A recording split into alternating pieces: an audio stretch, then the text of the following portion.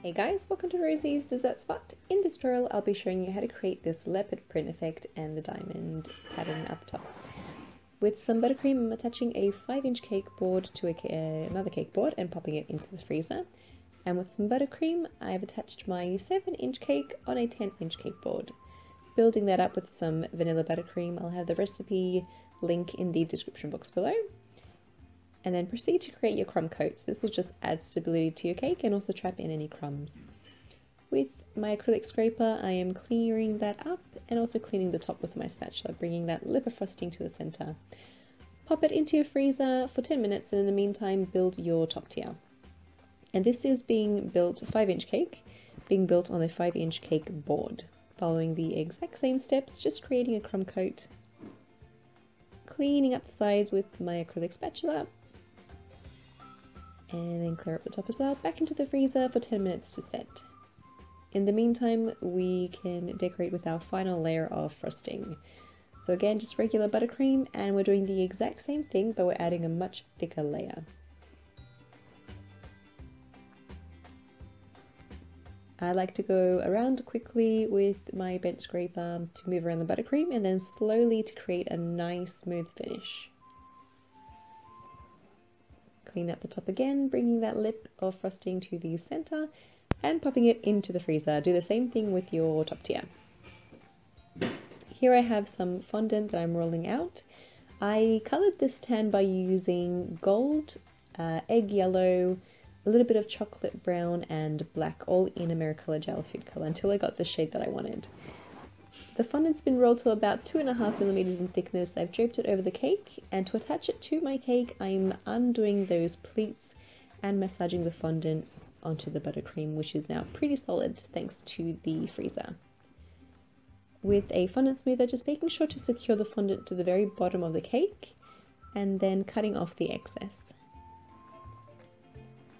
Using fondant smoothers again, just smoothing down the sides and the top, little circular motions to kind of pinch the fondant between the smoothers to create sharp edges. You'll be doing this for about 20 minutes, but it's worth it. Then go around just to make sure that the top and the sides are nice and smooth, and pop it into your fridge. Do the same thing with your top tier. I'm popping 5 dowels into the base, the bottom tier cake, just to support the weight of our top tier. Before I pop it onto our cake, I'm going to imprint our diamond pattern on top. So this is a kind of like a mold, and you just press it directly onto the cake. And you press down pretty firmly to make sure that the pattern transfers. Line it up. And then sometimes I kind of find it easier to hold it down with one hand and then just press over the sections that I want imprinted with the other hand. Make sure to keep it steady so the pattern remains nice and well, the same all the way through. And then for the very top, just line it up again. I find it's easier to work over my cake rather than directly in front. Just holding it steady and pressing it in, making sure it's all nice and lined up. And then I pop that back into the freezer for 15 minutes so it's nice and hard, and I'm attaching it to my bottom tier with a little bit of buttercream. Because it was in the freezer, we can now move it around easily without denting our cake. Hide the base of your cake with a little bit of black ribbon. This is double-sided adhesive tape, just sealing off our black ribbon. Now my favorite part is the leopard print. This is champagne gold by Creative Cake Decorating with a little bit of alcohol. You could use rose water or lemon extract as well. And just painting large spots all over my cake. In between I'm adding smaller ones and then even smaller ones to fill in.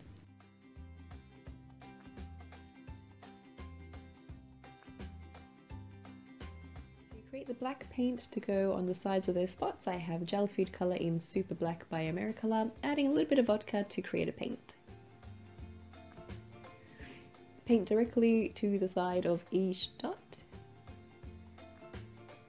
And make sure that they don't all look the same, so we'll have some sections that are empty like so. So there's a bit of a space in between. And do the same with the smaller dots too. For the even smaller ones, I just add like literally little touches of the brush to the spot.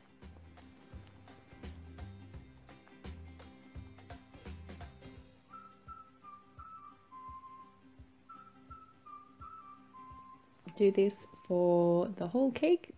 Might take you a little bit of time, but it's actually very therapeutic. To attach the little black pearls, edible sugar pearls, I've added some, this is piping gel as a glue in between each intersection.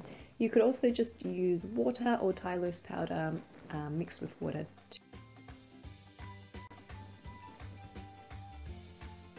And you're done.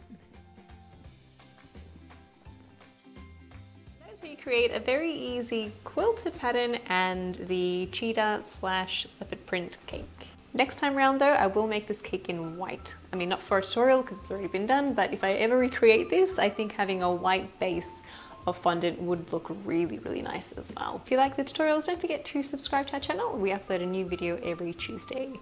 I also sell these cake toppers here on my website if you guys are interested, on rosiesdessertspot.com. Thanks again, and I'll catch you guys next week.